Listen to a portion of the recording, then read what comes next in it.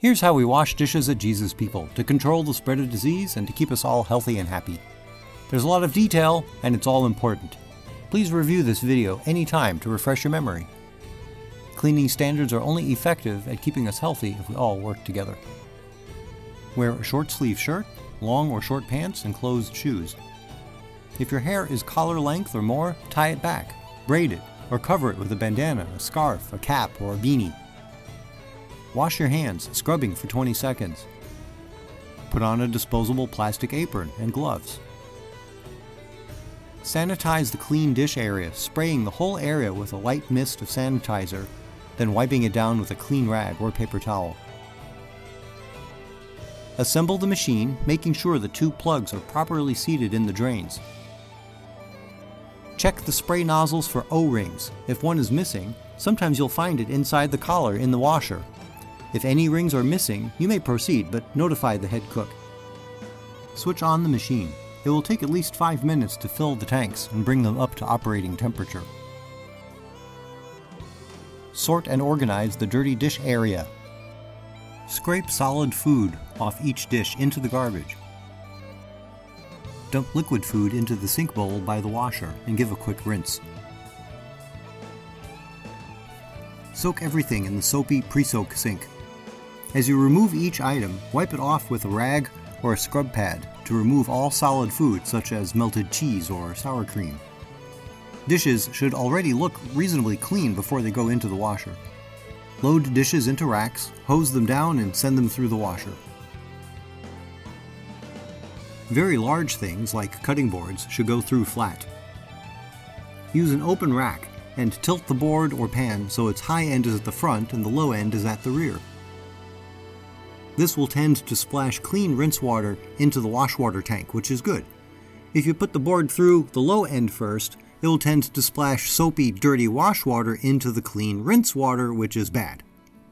Give cups a good twist on the cup brush to get dried milk and coffee stains out of the corners. Please use the purple trays only for cups. If it's going to be a few minutes before you put through another tray, please switch off the machine. Dump silverware into an open rack, no more than 1 layer of silverware deep. Most folks like to separate silverware from kitchen utensils, but that's up to you. All silverware and utensils must be run through the dishwasher twice.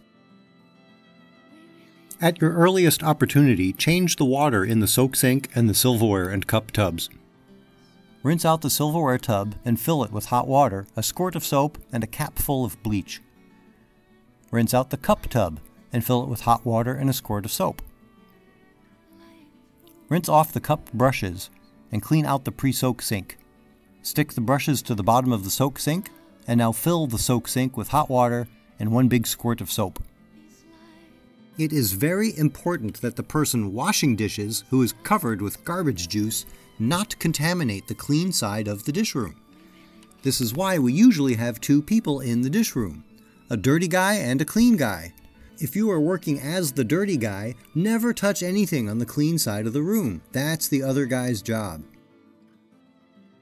If you are working alone, then when you grab utensil trays to run them through again, be very careful not to touch other clean trays with your slimy gloves, nasty arms, or dirty apron. If you must shift a clean tray further down the outfeed table, grab a piece of paper towel and use it to keep your hands from contacting the tray.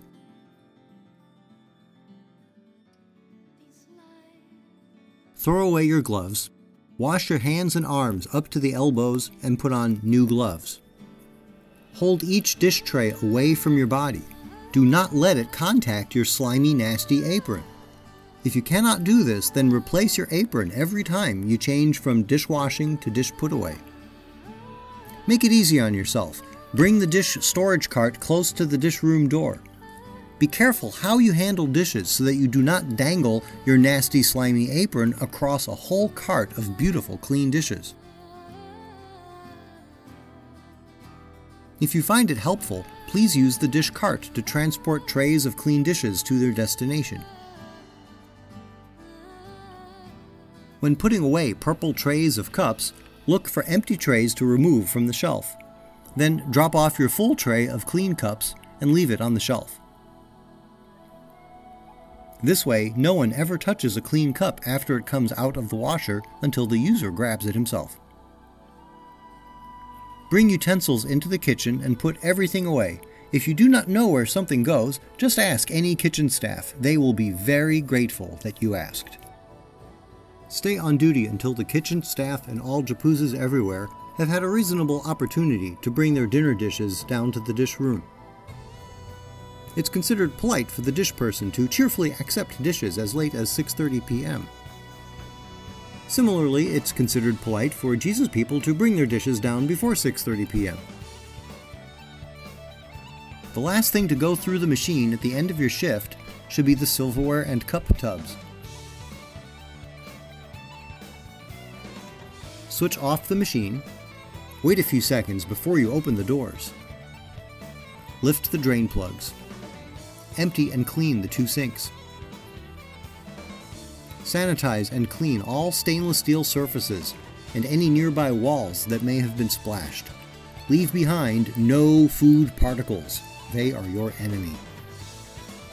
Now disassemble the washer, remove the nozzles, rinse them off in the sink, and then set them aside. Remove and clean all the strainers and the drain plugs. If there is a lot of food accumulated on the strainers, then you could have done a better job pre-washing your dishes. Rinse down the interior of the machine.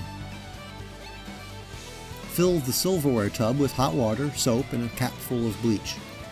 Fill the cup tub with hot water and soap. Hose down the floor and use a broom or squeegee to clean. The goal is to eliminate the food particles. The food particle is the enemy of a healthy community because the food particle is the friend of vermin and bacteria. When in doubt, wash your hands and change your gloves.